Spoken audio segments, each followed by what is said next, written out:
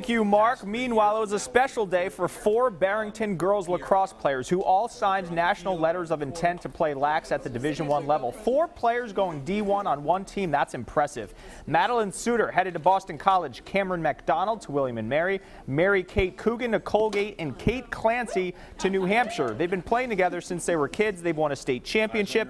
And now they're all making the leap to Division I programs. And it's just like an accomplishment, and we finally reached our goals. We know how each other plays, and we read each other on the field so well, and it's just really helped us throughout the years. I'm looking forward to going to the next level and playing in college, as like all of us have been thinking about for so long. Learn each other on and off the field, and I mean, we've been together for so long, but it was getting used to everybody else, and then to win the championship junior year was awesome, and to defend it this year will be even better.